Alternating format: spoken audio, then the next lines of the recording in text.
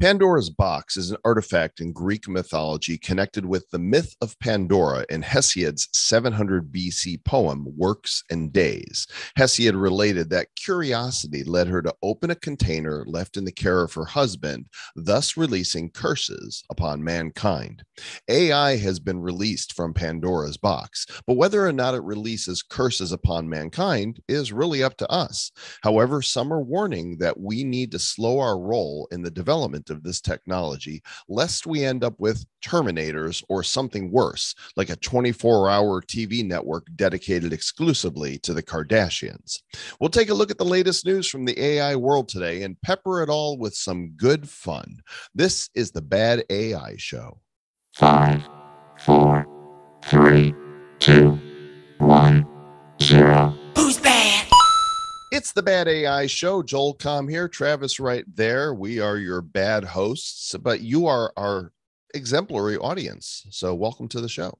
I am Travis the Robot. Welcome to another podcast. We appreciate you tuning in and listening. Thank you. You've been ODing on corn, and so you're stuttering. You know what? If you tune in here to the Bad AI Show, we'll talk about that a little bit later on at the end, because we have this bad crypto, bad media community on Uncut, and we dropped something cool that we can talk about a little later on in the show. So stay tuned for that. We did indeed. Let's go ahead and jump into the news that is hot right now, and beginning with this story right here from Entrepreneur. Elon Musk says that we should stop rapid AI development right now, and gave his reasons why. Amongst those, he said he started Open AI. He was one of the creators of Open AI, and now that it's being used as a profit center, he's like, this is not what it was intended to be. And he's worried about it advancing quickly and getting in the hands of corporate greed and getting into the hands of bad actors, both domestically and abroad. Yeah.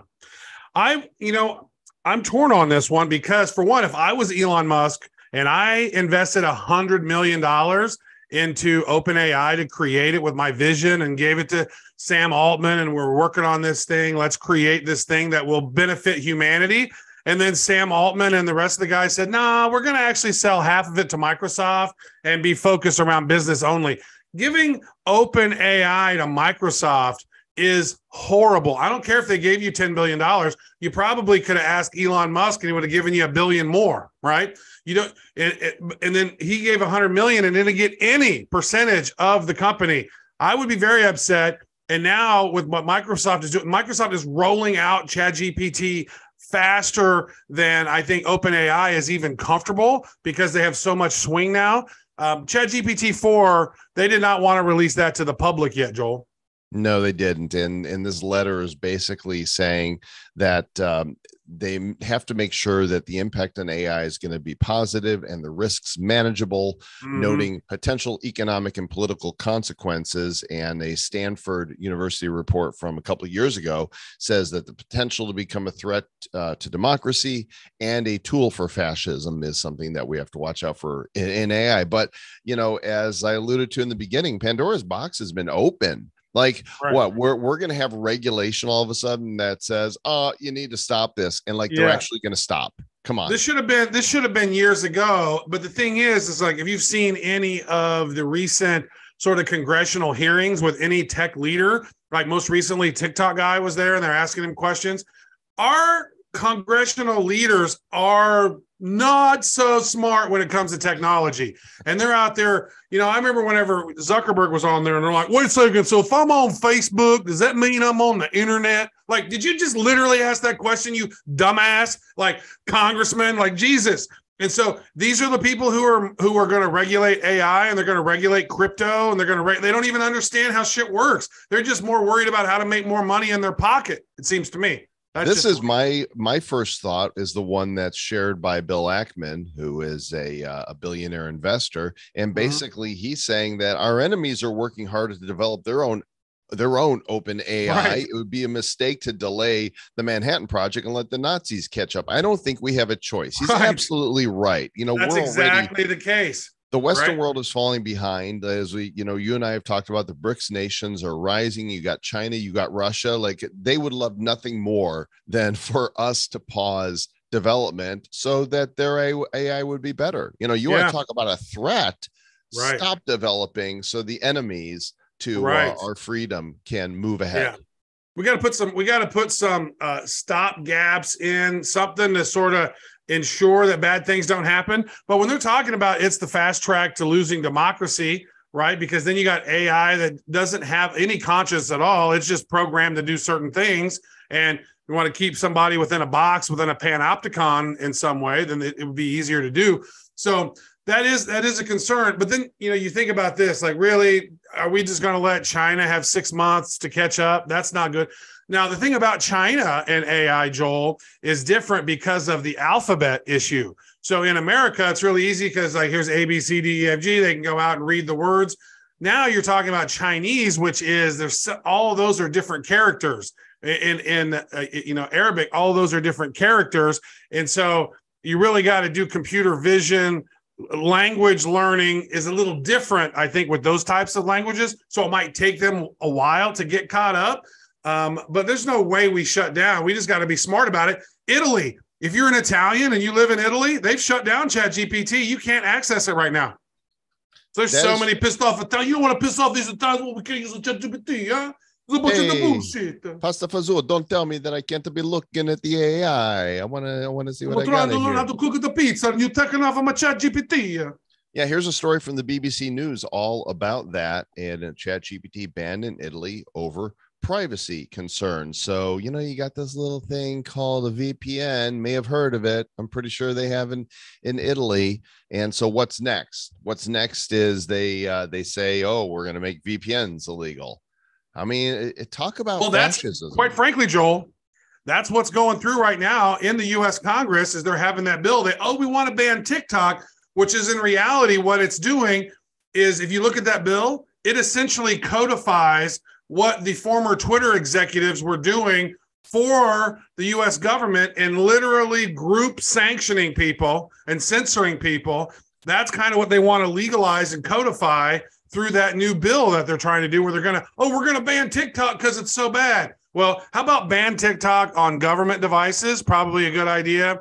If somebody wants to opt in, China's probably stealing your data. You should opt in. But you can't use it as a blanket to ban everything. When you start banning technologies because the nanny state doesn't think you should deserve that, then only the powerful people are going to have access to those.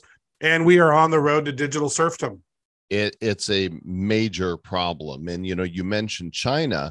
And so I picked up on this story today. Midjourney is the latest to cave to Xi Jinping, that they want to minimize drama. So basically they're saying that they won't allow deep fakes of Xi Jinping, the Chinese president. But meanwhile, you can make all of the deep fakes you want of Donald Trump or Joe Biden. Like, there's no danger there. There's no danger at all of that. But, heaven forbid that you have Winnie the Pooh with the Chinese president. Seriously, is your ego so fragile that you can't have people even commenting on stuff? Like, seriously, in my opinion, Xi Jinping, there's worse things than being called Winnie the Pooh. Winnie the Pooh is lovable. You most certainly are not. So you should at least take the positive benefits. I go, oh man, look at Winnie the Pooh. It's adorable.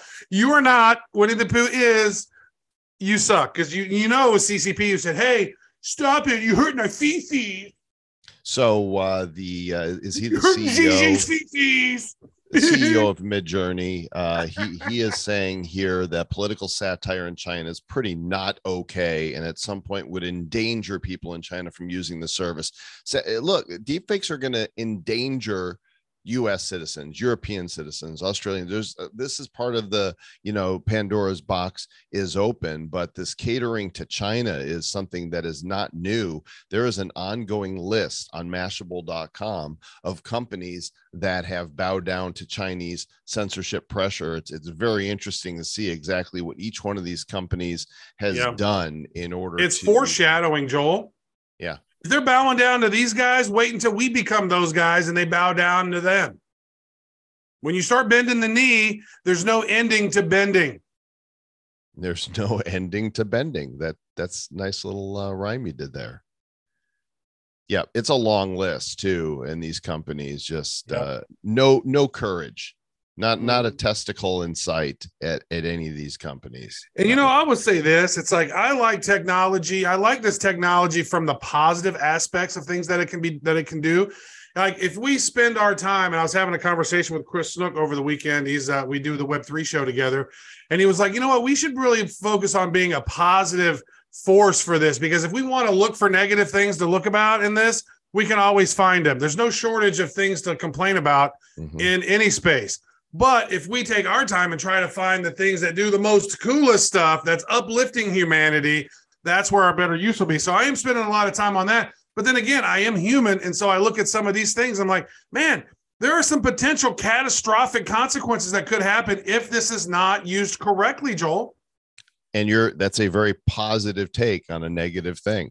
I mean, it's undeniable. You have to be blind and living in a cave to not see what could happen here. What could not see as people turn into them. Right.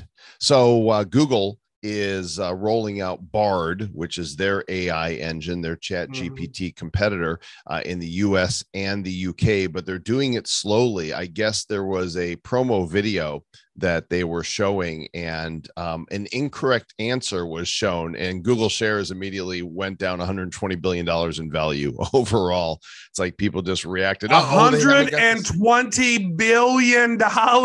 Yeah. Wow. So here's the thing. Google bought DeepMind years ago. They've been working on AI behind the scenes through their own very corporate, in my mind, very corporate. We know how biased Google and Silicon Valley tends to be. So I would assume that this is a very, if you like, hey, I'm a conservative, what do you think about me? That probably doesn't think very highly of you. I haven't played with Bard yet, but they've slow rolled this out for a reason, because they're building it all internally, utilizing it for all their own properties.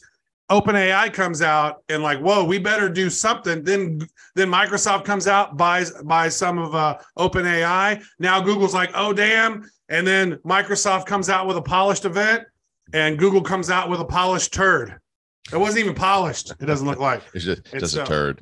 Yeah, needs a little help. It says it's not currently supported in your country. I wonder if Puerto Rico or the U.S. Yeah, we're Puerto Rico. Yeah. Okay, but you're talking about some positive things happening with AI. This is a heartwarming story right here. Matt Wolf, who runs FutureTools.io, did a love really this guy. Cool Tune thing. into his content. He's spectacular, dude. Did a really cool thing. He posted initially this on Twitter right here. I've just made this silly little JavaScript game 100% with GPT-4. I have zero coding knowledge, and I couldn't tell you what a single line of the code is doing. But he documents in here exactly what he did, and how he got it to create this thing. The video you see here is now more sophisticated, and if you go to our show notes, you will find a link that he made a 26-minute video that shows step by step how he did this thing. I pointed this out to my son Zach, and he is now working on a bot game, that role-playing game that's going to run through his Twitch stream. So while people are watching, they can play along with this thing. And you don't need to learn to code anymore, gang. You need to learn to prompt. Yeah. Turns out that was bad advice, telling people to learn to code. You just need to learn the AI. Fucking learn to prompt. That's it. Like I show some of this to people, and they go, "Oh my God, how did you do that? That is unbelievable." Like it's prompting essentially, right? And so, tune in to Matt Wolf, Future Tools. He's doing great stuff over there. So this is coming out. And also, let's talk a thing about what we did, Joel, with Blockchain Heroes, right? So we got a little something going on. We've used AI in a cool way with Blockchain Heroes. That's a set that we created over 3 years ago, Blockchain Heroes. And we've launched several different pack sets on Wax.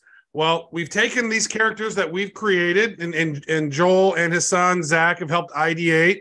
And now we've created a new version, which is Blockchain Heroes Energized, where we've used AI on some of our popular characters, right?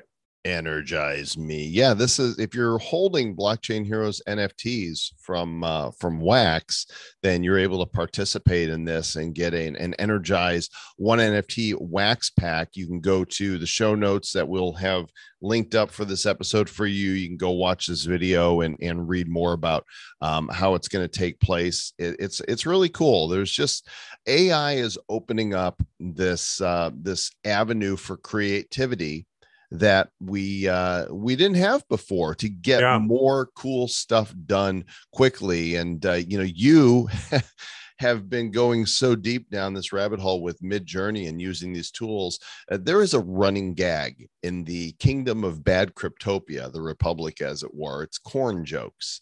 And we dropped an NFT to 100 of our members that were quick enough to grab one from the Bad Crypto Nifty Club, which you want to show our Nifty Club there? Pop up the Nifty Club so you can actually see. We created Captain Corn. It was just a joke. It was literally, Joel, Captain Corn is the very first image that I ever created from start to finish with AI. So I was like, oh, it was a joke. It was a joke. It was a poop joke, right? Corn, you can see it twice, you eat it, and then it comes back to visit you. And so we can always make jokes about it on Bad Crypto. We make corn jokes. And so that's why Captain Corn is who he is.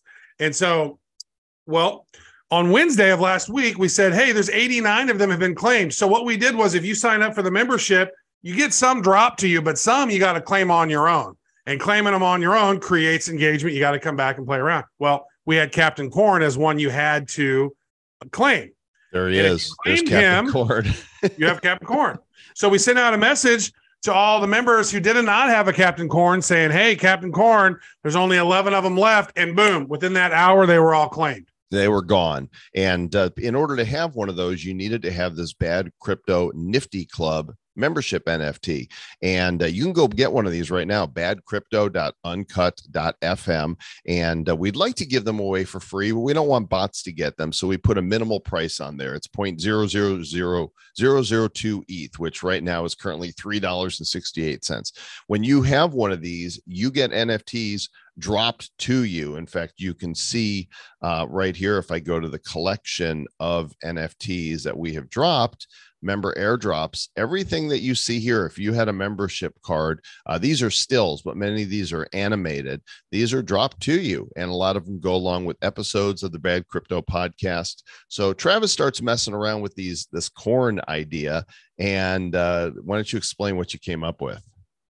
So basically, I was like, well, let's make something special for the Captain Corn. And so I went in and I said, you know what? I want to create like a little figurine. I want to create a little cool little Pixar kind of a statuette figurine, kind of like a pop statue, but not quite like a pop. And so that's corn inspired. So here we are. We have Jester Jimmy Crackcorn, Baron Von Harvest, Duke Kettlecorn, Colonel Cobbsworth, Count Cobb Daddy. And we have Sir Lord Sweetcorn, which is based off of me. We have Sir Lord McPopperton. That's their Joel right there. And we have Sheriff Maisie Mays. And then we got King Shucks II. So these are all dudes.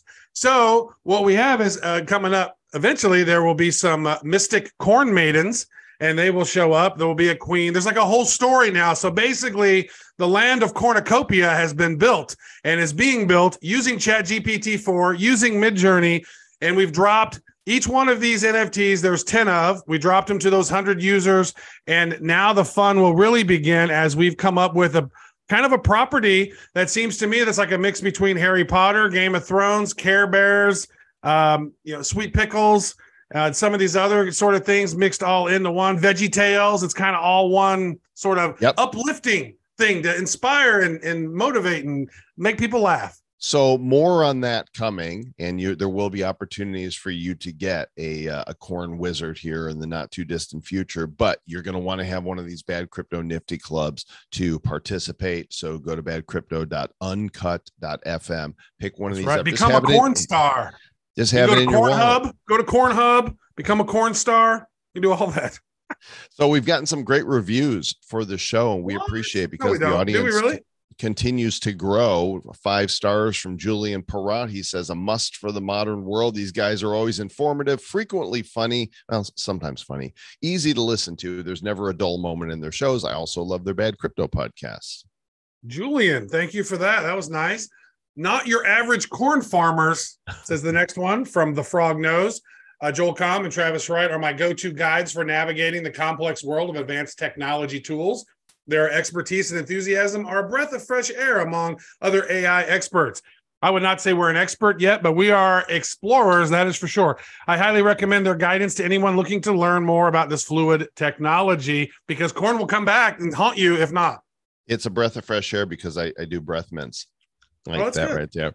Thank you, Bad Knowledge Daddies. I love and appreciate how unconventional in and against the green you guys are always pushing other people to do their own research and ask their own questions. And that's why he has a daddies. I don't understand that. Thank you, sirs. Okay. Okay, daddy. All right. It's me again, Stalker Albert. Having just left a review on Bad Crypto Podcast, I thought I would come here and also leave my 5-star support for you guys. Once again, Joel and Trav have become the intrepid explorers, diving into the new tech that is coming at us at such a fast pace that it would be hard to keep up if that were not the case. Want to know about AI? Listen and watch the Bad AI Show. Say it like as if you were a rapper saying, all right, keep up the hard work, team. Listening in, thumbs up, emoji. PS, I learned that I could adjust Mid-Journey today with /settings. Thank Trav. Oh, good job. Good job. Right. So we would love your review as well, and to tell people about the Bad AI Show. We're going to be rewarding people with a very special gold Bad AI Show NFT, and it's not been minted yet. It's in the process right here on Uncut, and this is the cool gold Bad AI. For those of you who have done a review, you're in the queue to get one of these when we drop them. But if you want to get one of these, go give us a 5-star review on iTunes and screenshot your review. Email it to us at badcryptopodcast@gmail.com along with your Ethereum wallet address. Screenshot it, email us, include your Ethereum wallet. We'll put you on the list. I reply to them. I say, thank you for your support, and you're on the list. So if you want to get one of these, that's how to do it. And we appreciate you guys listening. There you go. I think that's it, Trav. That is good. I really appreciate you guys too. You guys are tuning in, listening. We're having fun chatting about this. So if this is entertaining to you, I'm glad that is the case. If one of the things that I've been thinking about, Joel, as we're wrapping this show up, and I'm not going to go in long on this, this is a call for you to do your own due diligence. If you go to CoinGecko and then you click on categories, you could scroll down and find the category that's called artificial intelligence. These are some cryptos that are building on artificial intelligence and in it, and they're doing different things. So I would maybe, not a financial advice, but start doing some research on AI plus crypto tokens. If you find a spectacular one, maybe let us know, but have some fun. There's a bunch of them out there, and there's going to be a lot of things that are happening in this space. So keep an eye on that, and hopefully you find the right one. There you go. That is a good tip for you right there. Check out what CoinGecko has got to say about that. All right. Well, thank you so much for listening and or watching. We do appreciate you. Catch you on the next episode. Until then, stay bad.